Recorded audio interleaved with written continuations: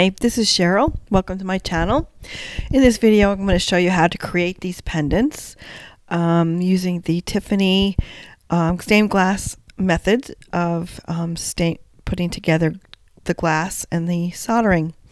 So we will start off with using microscope slides, and I'm using a knitting gauge ruler, but you can use any kind of ruler. The slides are 3 inches long, so I want to cut them in half, so that would be about 1.5 inches. So I'm marking my slide and I will be cutting it in half. So I have my silver Sharpie and I marked the halfway point.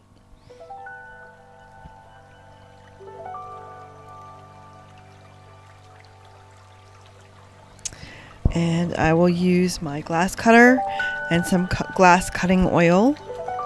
You just need to moisten the wheel in the glass cutter. And we're not cutting the glass, we're just going to score it. Glass cutters do not cut glass, they score the glass. We'll score that right at the halfway point. And then we will use our running pliers and break them in half. But you can break them in half by putting a thumb on each side and breaking it as if you were breaking a cookie. So I had some watercolor sheets that I had done. A couple strips were left over and I used those as my backgrounds. And I'm creating some little art pieces to go under the slides. So if you're a card maker or you do paperwork, you might have these little sayings. You can use those. You could do anything really. Paint, draw, whatever you like to do to put a little art piece under the glass. I'm using a micron permanent marker to outline my sketch of a ribbon, and I'm going to make the Hope Cancer Awareness pendant using some Arteza brush markers. And again, you can create just about any kind of artwork in a miniature form, because you're going to be wearing these as pendants.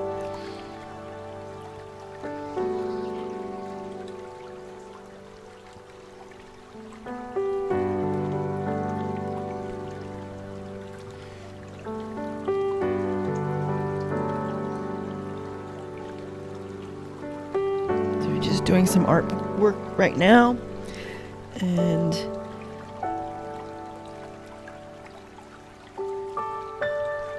getting this one finished up. If you like to do paper crafts, you can use your die cuts and cut out little shapes and forms and put them under and be creative with it. Now this is watercolor paper that I had done a little watercolor on, and I'm enhancing some of the design in the watercolor with my permanent marker and creating a little flower.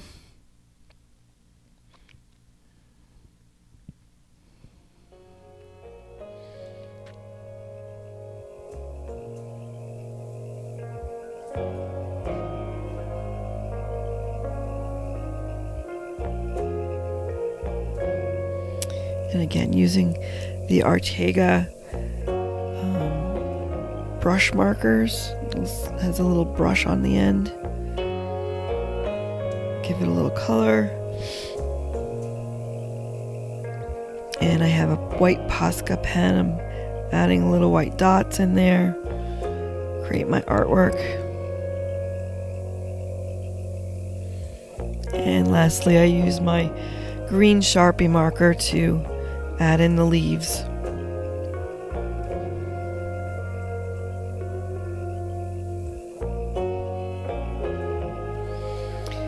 And again, for my third one, I am going to just use the design of the watercolor and create a flower and add a little silver center. And this one, I decided to put a couple pieces of stained glass on either side.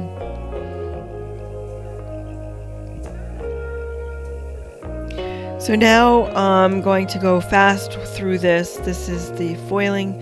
Use copper foil tape, and this is 7/32 width. I wanted my border to not be too thick on the edges.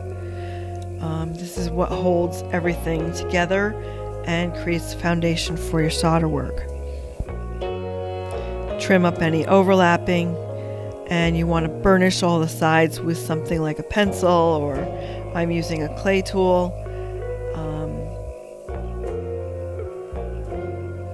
and rub the tape onto the glass work to be sure that there's good adhesion there, because you don't want any loose bits that will show up in your solder work. So we're going through this rather quickly, and on this piece I have to do the stained glass pieces and the center artwork piece.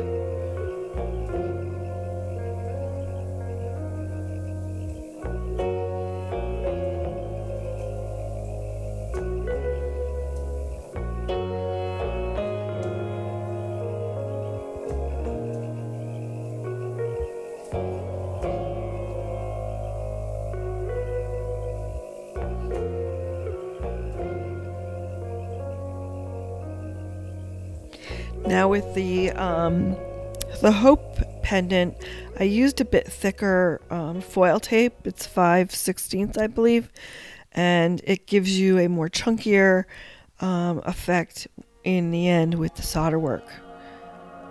Trimming up some overlapping.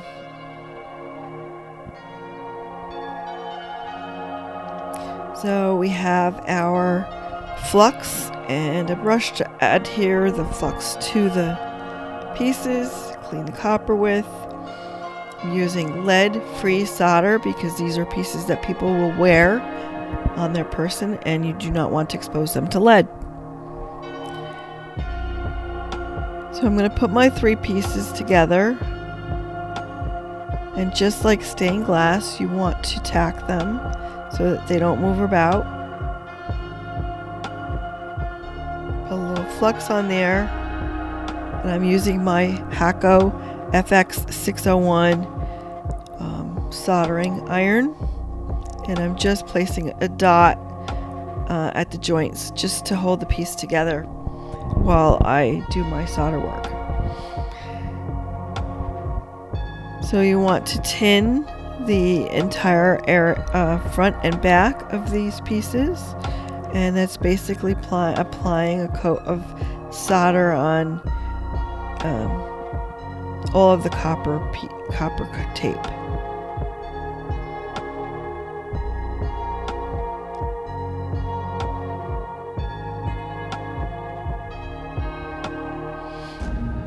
Put your flux down. Remember, these pieces get very hot. The copper tape and the glass will conduct the heat, so don't touch it after you've been just soldering.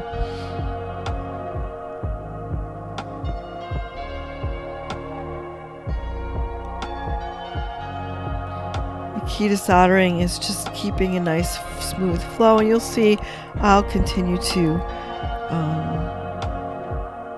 check my work and make sure it's nice and smooth as I go along.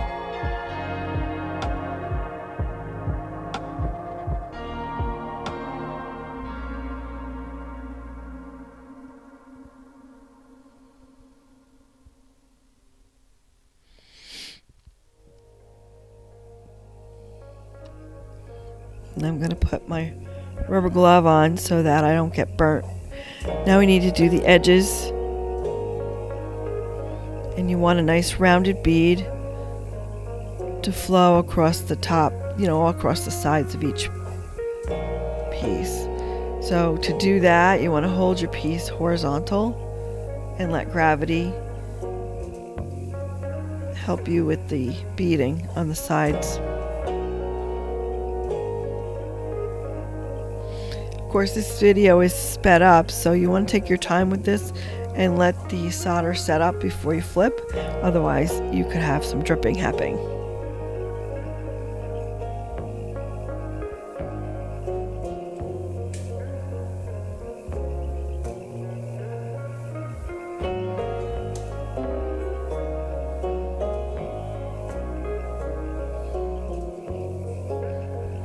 So I'm not going to show you everything with the Hope piece, because the Hope piece and the Alive piece are actually the same process. So we'll solder up the Alive piece.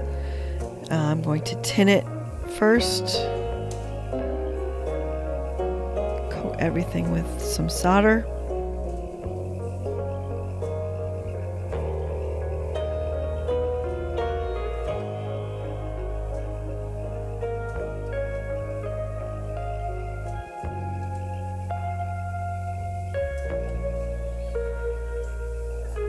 My soldering iron was giving me some trouble. It was dirty, so I needed to clean it.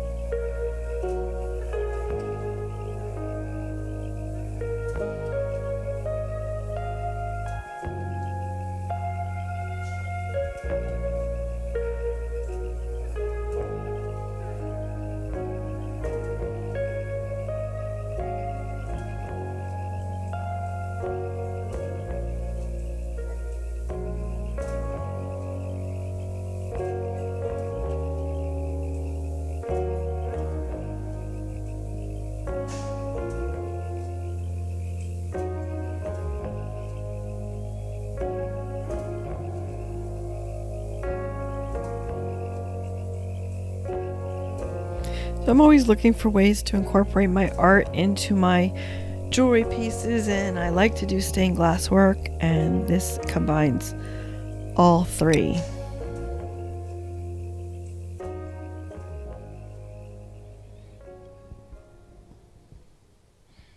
Jewelry, painting, and stained glass work. I'm using some 18 gauge copper wire. It's bare, it has no coatings on it.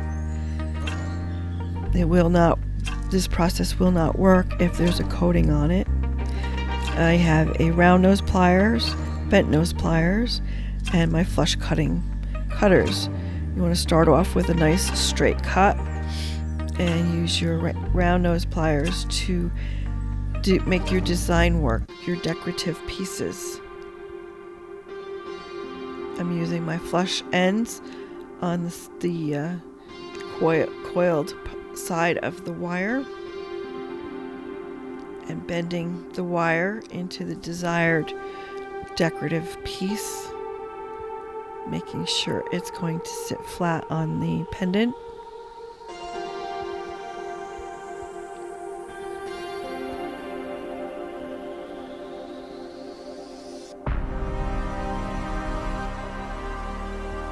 Cut the end flat and do the same thing for the next piece.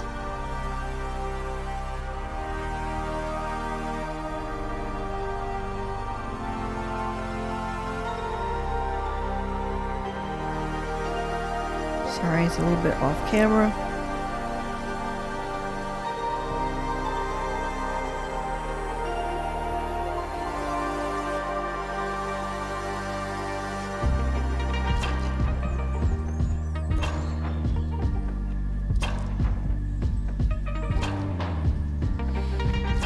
I'm putting some flux on the pieces, and I need to tack them first. Hold them in place with a tweezer and tack them. Now I can do the tin work and the design work for the embellishments of the pendant.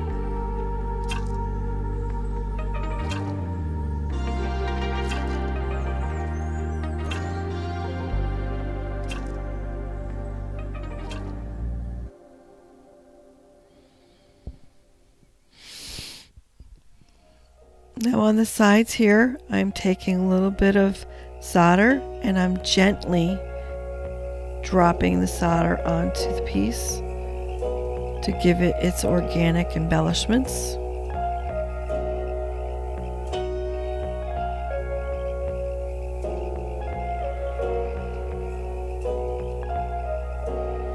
And again, the Hope pendant was done exactly the same way as the Alive pendant.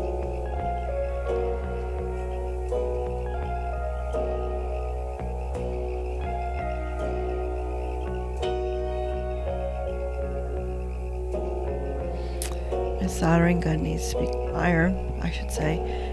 needed to be cleaned and a little bit of flux applied in order for it to work.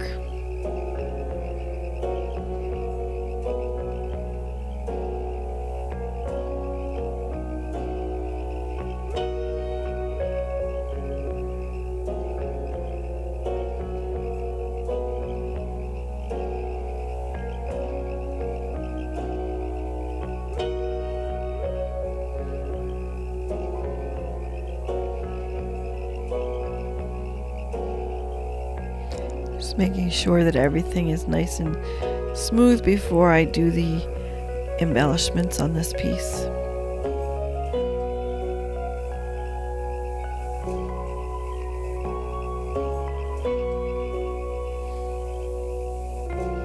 Again, using the wire, I'm making the some wavy patterns to go along the top and bottom of the pendant. Using my round nose pliers, I'm just bending the wire back and forth and creating a little bit of a vine wave type pattern with the copper wire.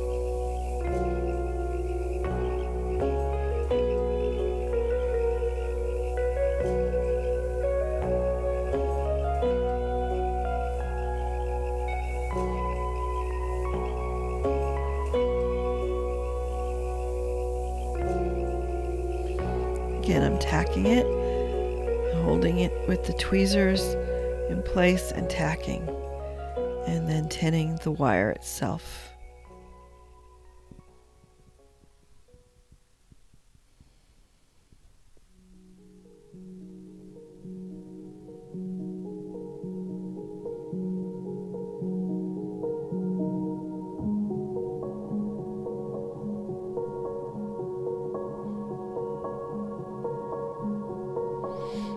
I'm sorry, it's a bit off camera, but I'm just bending the wire back and forth with the round nose pliers to create the wave.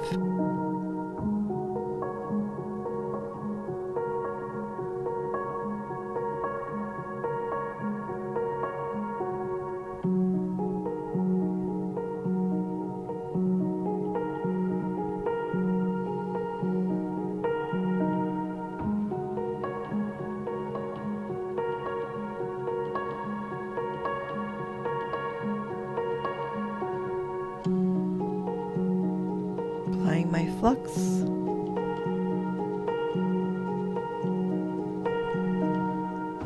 And tacking. Now you see sometimes these are a bit fiddly, so they kind of move out of place like this just did. And if that happens, just heat up your solder and remove the piece and reposition it.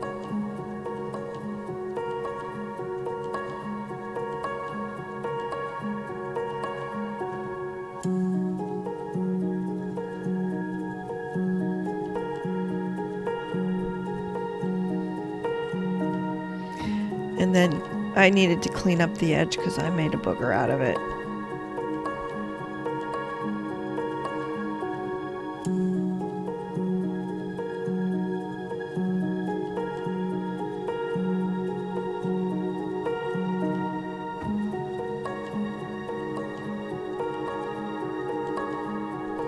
And then finish off by applying solder to the copper wire.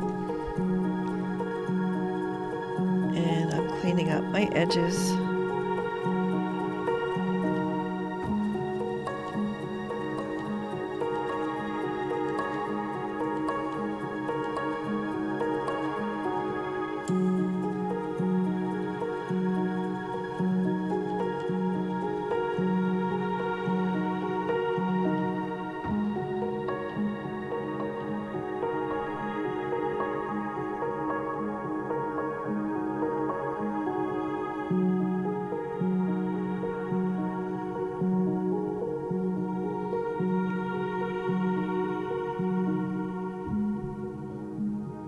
So now I'm ready to apply my embellishments, lightly applying the solder to the edges of the piece to give it its organic look.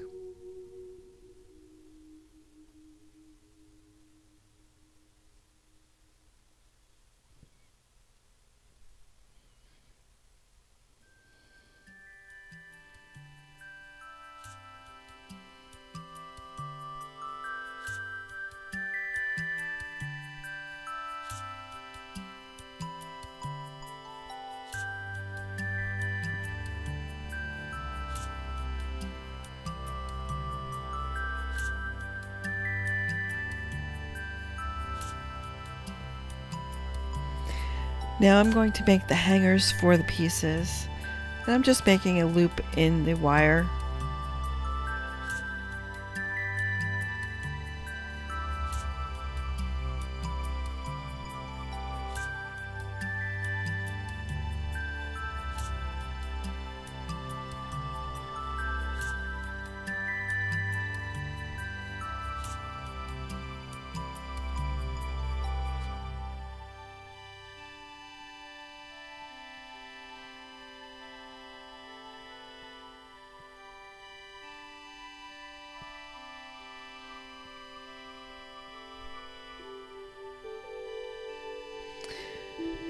I have 2 rubber pieces of foam that I'm going to use for this one. This can be a little bit fiddly, trying to apply the hangers to the pieces. So this is kind of like a third hand. And then I use my tweezers to hold the piece so I don't get burnt. Flux it. I felt that the wire was a little too long, so I trimmed off a little piece of it. And again, this is the fiddly part, trying to get the hangers on without them, falling. So what you want to do is you just want to tack it in place.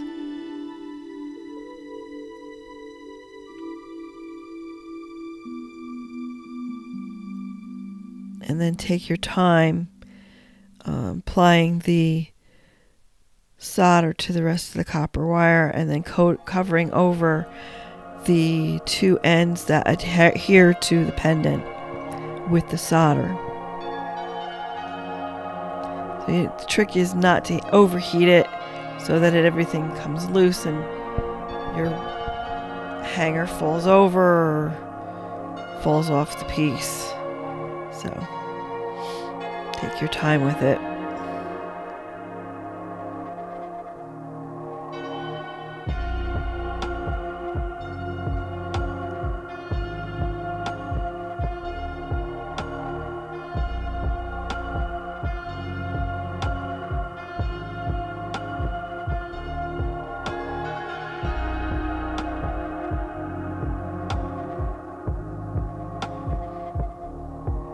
And then one more round of checking to make sure that everything is covered and your piece is nice and smooth.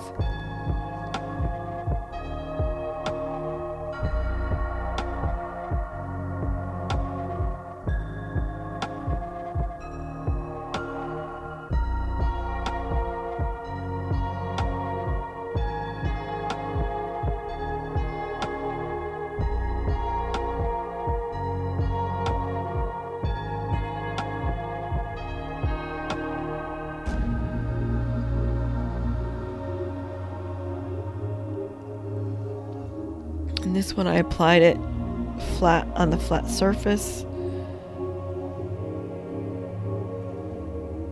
tacking it, and then applying enough solder to cover the base of the wire.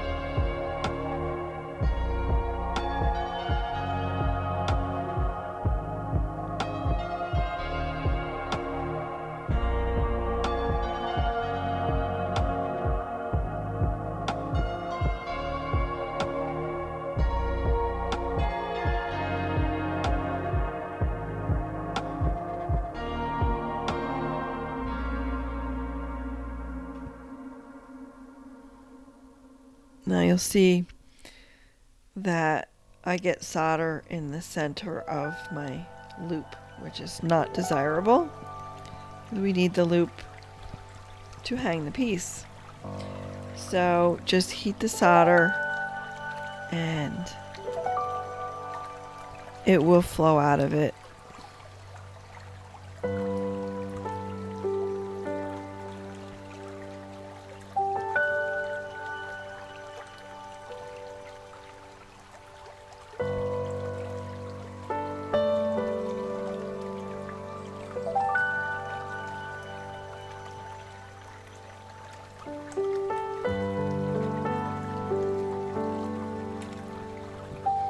Again, applying these hangers are the most fiddly part of making the whole thing. Just trying to get them covered and on in the proper position. And making sure your loop is not soldered over. So in this case I needed to get the solder out of it. So just heating it up and pulling it away from it will free it up. Then of course I had to go over the piece, make sure that everything was nice and smooth and clean. My embellishments looked right.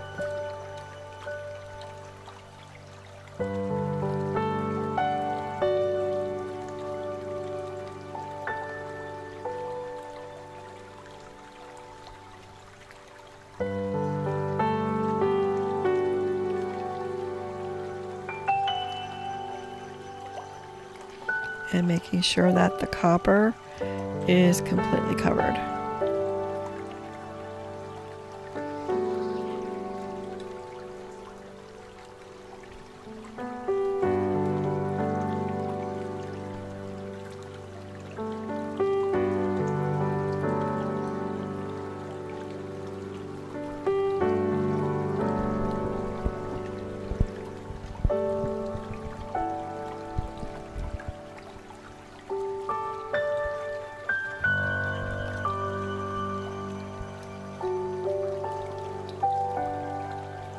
So now I'm going to apply some black patina. No, I'm using the Novacan brand. First I'm going to make some loops out of some tinned copper to be used later to hang the pieces on some necklace chains, or ribbons I should say. So I made 2 loops for those and set them aside. So there's my hope piece. It's completely smooth, checking it over, making sure there's no bits of pokey solder. And I'm using the Novacan black patina.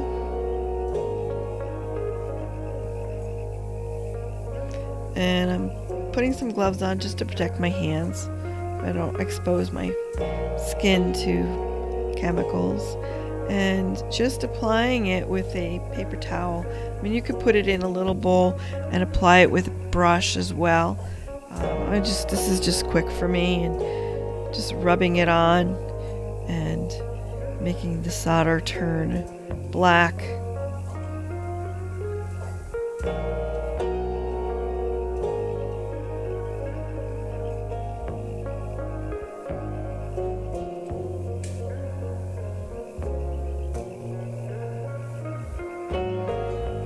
Turning my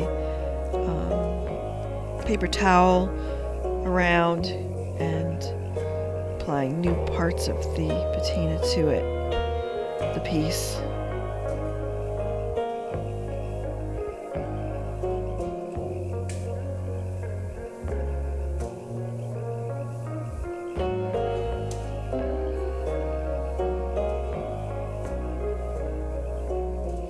So I'm taking a red Scotch-Brite pad and just buffing the solder areas and making it look antiqued.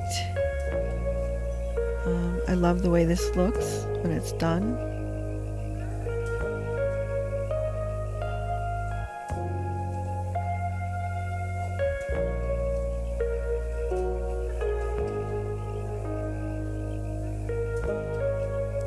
there's the hope piece.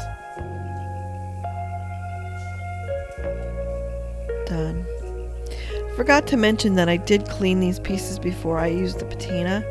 I cleaned them with Dawn dish detergent and a sponge that I dedicate just for stained glass work. And did the same thing to the other two pieces. And there's some views of the hope piece. So if you like this video, please hit the like button, share the video with your friends, and if you haven't subscribed to my channel, subscribe. And I'm glad that you watched my video to the end, and I'll see you in the next video. Thanks for watching. Oh, I should also mention that these pieces are available for purchase on my website, artbycherylann.com. Thanks.